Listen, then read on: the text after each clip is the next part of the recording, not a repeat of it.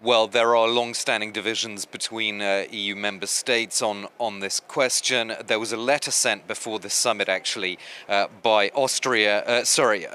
by Spain, Belgium, Ireland, and Malta, calling for a lasting humanitarian ceasefire.